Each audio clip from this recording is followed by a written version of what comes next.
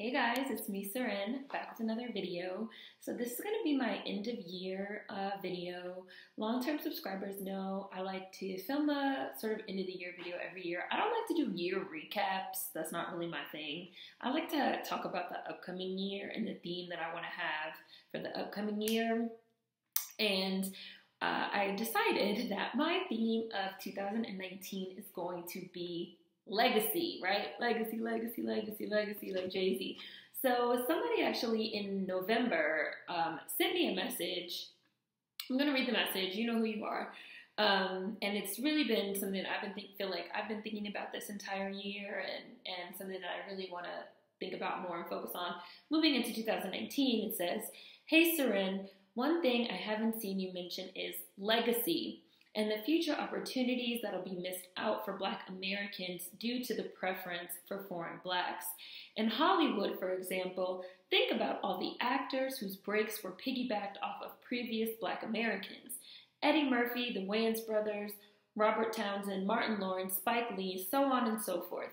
If Black American opportunities are cut short, the future Black Americans will also miss out due to there not being previous ones with clout enough to give opportunities." Now, again, they were using the example of Hollywood, but I feel like this is something that really could be applied across the board in terms of all different types of industry and infrastructure. So I'm going to read it again. "If Black American opportunities are cut short, the future Black Americans will also miss out due to there not being previous ones with clout enough to give opportunities. Seems like foreign Blacks would either not pay it forward to Black Americans or would pay it forward to their foreign Black counterparts, like Yvonne Orji, who set up a Nigerian HBO meet.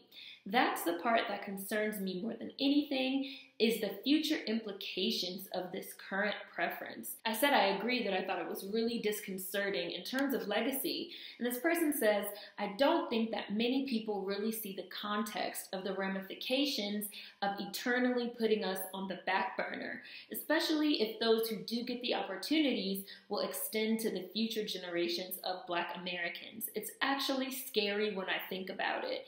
Either way, keep up the good work. More and more of us are seeing it for what it is." Thank you so much for that comment. Again, you know who you are. Now, I was already planning on doing this video. Like I said, this person sent me this message way back in November. So I was already planning on doing this video on legacy, and I was actually already planning on making this my end of the year video.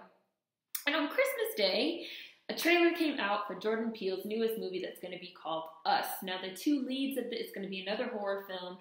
The two leads of this movie are Winston Duke and Lupita Nyong'o, neither of which are Black Americans. They are both foreign Blacks, and yet they are both playing Black Americans in this film. A lot of people have been asking me about this trailer and asking me, what do I think about this trailer? And I wanted to address it during this legacy video because I wanted to read you guys actually an excerpt from an article that was written on Jordan Peele and on this.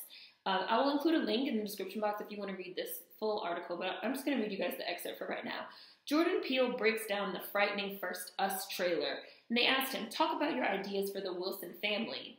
Jordan Peele said, "I can't think of a horror movie of this nature with a family in the center of it that uses a Black family. So I knew just by putting an African-American family in the lead role, already we would be exploring cinematic uncharted territory." And I apologize if I'm missing something, which I probably am. I feel like, yes, nigga, yes, you're fucking missing something. Because here you have someone who is expressly speaking on the importance of African-American, Black American representation in terms of this family, right? I knew by putting an African-American family in the lead role, we would be exploring cinematic uncharted territory, right? You're talking about the importance of a Black American family in this role in terms of representation, but you then chose not to cast Black Americans as your leads for this family. What does that mean in terms of legacy, right?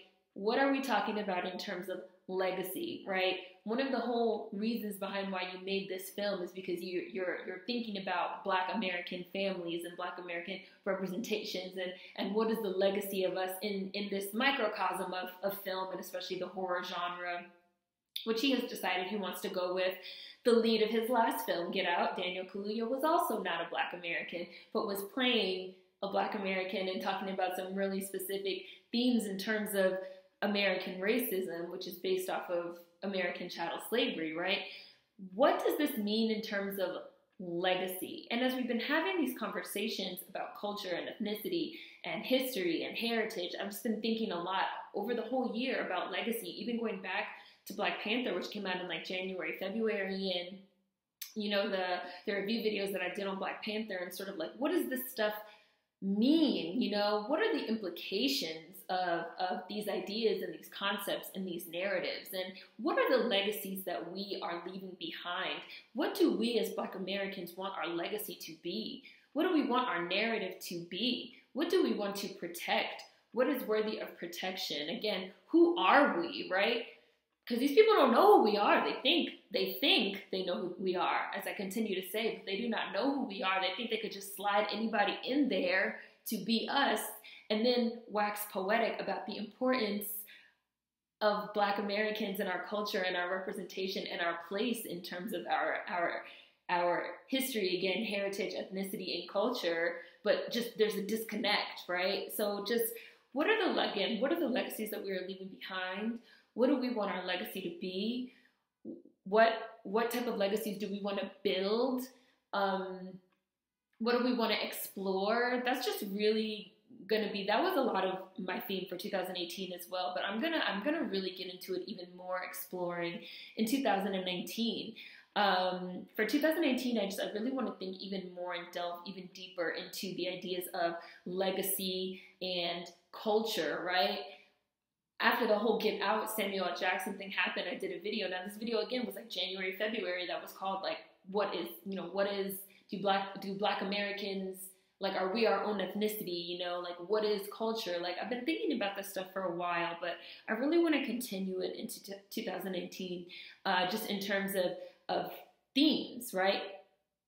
Legacy and culture. We've even talked a lot about how so much of our current media builds on nostalgia, right? And reboots and remakes, and again, an idea of what our Black American culture is and who we are, to the point where people have even wondered, what will the art of this era, you know, look like when we look back? Will it just be an assortment of references to things that already exist? Will it just be these minstrel shows of people putting on their caricature of Black Americanness, you know, like a coat? Meanwhile, they say, well, we're doing it for the culture. Jordan Peele, oh, I'm doing it because I recognize the importance of having a Black American family, you know, getting this type of representation, and yet you cast no Black Americans in your film. Is wild. Like, it's dissonance, right? It's cognitive dissonance.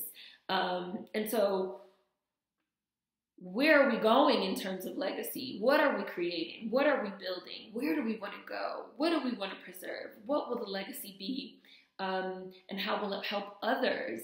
That's some of the stuff that I'm really thinking about as we head into 2019. That's the stuff that I think is going to be really important moving forward. And I'm going to read you guys a few more messages that I was sent with regards to the Jordan Peele trailer itself. And then I'm going to close out by reading you that initial DM on legacy one more time. This movie looks good, but it doesn't look like it has any DACS in it. I think it's time to disown Jordan Peele, if we even own him at all. I suspected his fakery during Key and Peele, but gave him a chance with Get Out. But the trailer for us has solidified it. I feel like he doesn't think that we as Black Americans can act, and he thinks he can cast foreign Blacks to play us and we won't even notice. I didn't like Daniel's bitch-ass stale acting in Get Out, and I can tell you from the trailer, Winston is just as fucking terrible as is Lupita. It's like watching someone do a terrible impersonation of us, and they have us in quotations. And to me, that's kind of funny, because it's even like it's ironic, right? Because the whole trailer revolves around like doubles and, you know, messing around with these ideas of identity and who are you and who am I? And then you like you continuously slide in foreign Blacks to play Black Americans. I don't know if he's doing it on purpose, or if this, I don't know. I really don't know at this point. I don't know if he's doing it on purpose, or if it's like really subconsciously like happening in terms of like these identities and these doubles and these body doubles and these motherfucking evil doppelgangers, these fucking agents and shit. But it's really some real shit. It's some real shit. Another comment, Us trailer is out by Jordan Peele. Again, the lead actors are foreign blacks, with the lead instrumentation being the iconic I Got Five on It by the Black American group Lunez. This shit is tired. I wrote back, I'm tired of him. Get Out was overrated, and Jordan Peele's casting choices are consistently questionable. And the person wrote me back, facts, and I'm a big horror fan. I'm disappointed in the horror department with what he's doing. And y'all know, I did a review on Get Out. I wasn't impressed by that shit either. I said I felt like it was overrated. People were acting like it was some great, amazing fucking film in the horror genre, and I did not agree. And I said even back then, if you missed it, I will include links to that review as well as the Black Panther in the description box. I said even then, I was like, who is this movie supposed to be for? Who is it supposed to be for? In terms of these themes, in terms of these concepts, these ideas about racism, who is this shit supposed to be for? A lot of this feels like, again, it's like 101 critical race theory, with foreign blacks to make it easier to swallow, to make it more fictional for white people. Just like Insecure, just this shit is a pattern. It's a pattern. You know what I said earlier, I don't know if they're doing it on purpose. I do think they're doing it on purpose. I think they're doing it on purpose, and I think it's very deliberate. And again, I think that we as Black Americans really need to focus, again, heading into 2019, on legacy and culture, and what is the legacy that we want for ourselves, and what are we trying to build, and what are we trying to leave behind, and how are we taking control of our narrative and our culture and our preservation, because this shit is like some type of motherfucking hostile takeover. And I watched the trailer and I thought the motherfucking Us shit looked weak. If you want to get crazy, we could get crazy with your Howard shirt on. Nigga, I'm from DC. I found that shit to be offensive. Fuck out of here, Winston Duke, with your bum ass. And I'm going to close out by reading the original comment again, because again, this is what I think should be the main theme heading into 2019. Legacy and the future opportunities that'll be missed out for Black Americans due to the preference for foreign blacks.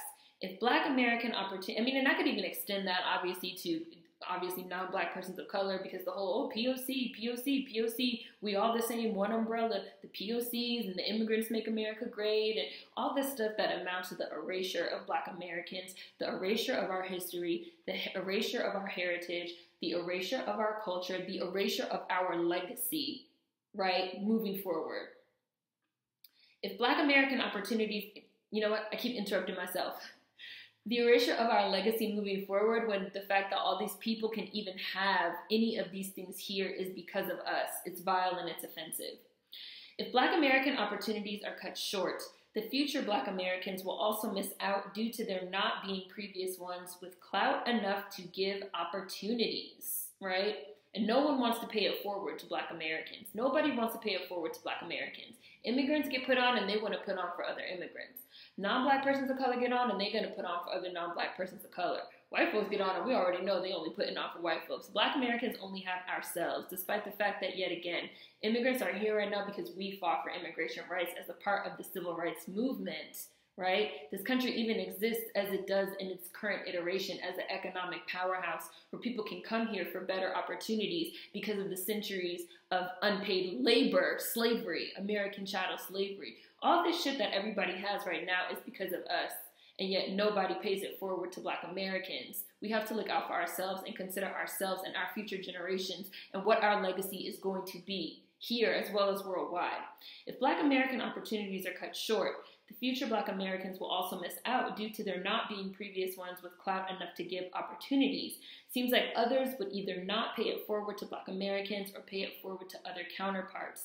That's the part that concerns me more than anything, is the future implications. It's like people are all riding on the Black train to prosperity no matter where they're from, but as soon as we make progress, everyone breaks off the track to make back deals for their people. I don't think many really see the context of the ramifications of putting us on the back burner, especially if those who do get the opportunities will be extended to the future generations of Black Americans. It's actually scary when I think about it. That's what niggas need to make a motherfucking horror movie about. What will be the legacy for Black Americans? It's a concentrated effort. It's erasure. It's culture wars. People really want us to disappear, right? So headed into 2019, legacy. What will be the legacy? How will it help others? holding on to our history, heritage, ethnicity, and culture and fucking fighting, because motherfucking the gravy train is over in 2018. It's done.